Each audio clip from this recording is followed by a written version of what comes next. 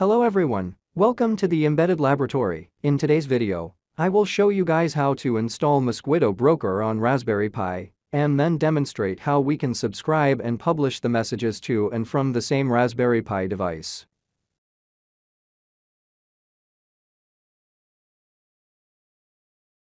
After this, I will also show you guys how to subscribe to messages from an external Mosquitto broker, such as test.mosquitto.org, and here for publishing, I will be using the application developed in the Qt. Regarding the MQTT tutorial with Qt, please check the description of this video, as I have already posted many tutorials on that.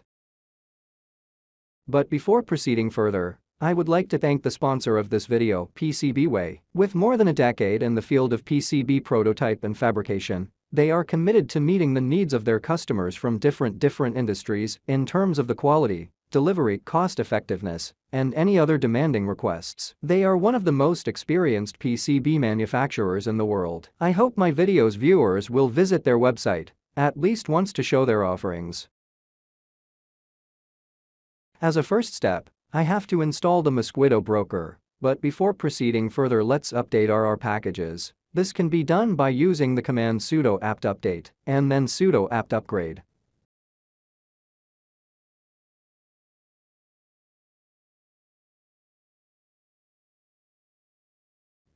And then to install the Mosquitto Broker on Raspberry Pi, we have to use the command sudo apt install mosquitto-clients. Once the installation is complete, to make Mosquitto auto start when the Raspberry Pi boots, we need to run the command sudo systemctl enable mosquitto-service. After executing this command, the Mosquitto Broker will automatically start when the Raspberry Pi starts. I will restart the Raspberry Pi, and after this I will show you guys how to publish and subscribe the messages locally.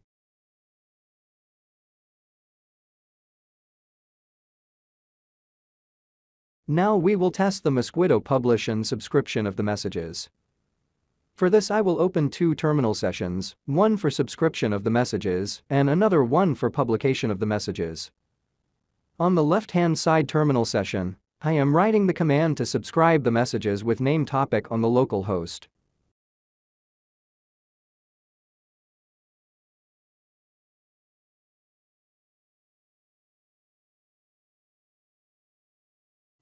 While on the right-hand side terminal session, I am writing the command to publish the messages with name topic on the local host. As you can see, when the enter key is pressed, the messages are published, and on the subscription terminal these messages are received.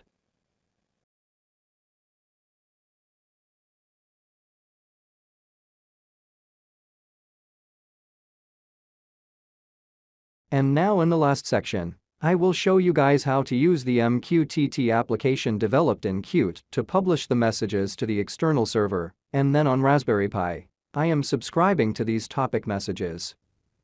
Don't get confused with Raspberry Pi and Qt Creator running on Windows screen. Actually, I am accessing the Raspberry Pi from Windows machine using VNC server.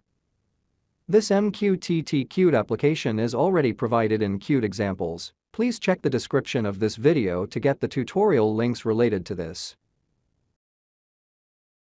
Now from the Raspberry Pi terminal session, I am subscribing to the messages with topic name, topic 12345, and here we will be using the free external MQTT broker, that is test.mosquitto.org.